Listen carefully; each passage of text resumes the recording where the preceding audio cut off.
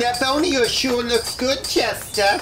It is, baby. Fresh, meaty, succulent. But you've got a bone of your own right there. Why don't you chew on that? Oh, you mean the synthetic rubber thing here? Tastes like a tire. But don't worry about me, Chester. I'm sure someone will eventually feed me before I starve to death of the calcium deficiency. Nice try, Poppy, but there are 3 things male dogs never share. Chew toys, feelings, and dessert, which is exactly what this bone tastes like.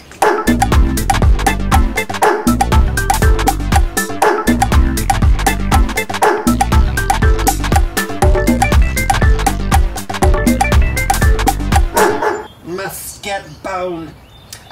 Chester, I got myself all gussied up today so we could go somewhere special like you promised. So where are we going? What's the big surprise? What are you talking about? I don't remember promising we'd go anywhere today.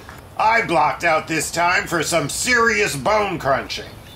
It's so like you to forget all your promises. But why should you care about my feelings when you've got a bone to pick? That's right. I'm glad you understand, baby, because this bone is just demanding my attention right now. I should have listened to my mother. She warned me about marrying a pug. They're selfish, she said. Their breeding is like a constant public service announcement for asthma, she said.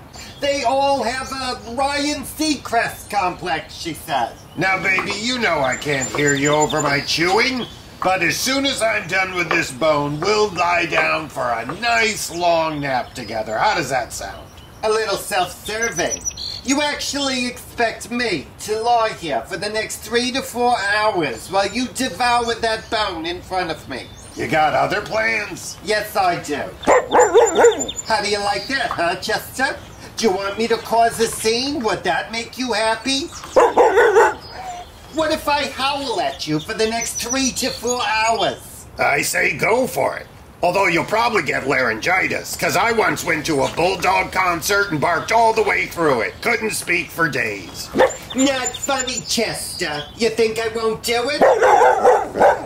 'Cause I will. Oh, yes, I will. I have no doubt you can accomplish anything you put your mind to, baby. You're right, Chester. Perhaps I've been going about this all wrong. Maybe I should just go inside there and tell your pug friends all about your secret cuddling sessions with your Tinkerbell doll.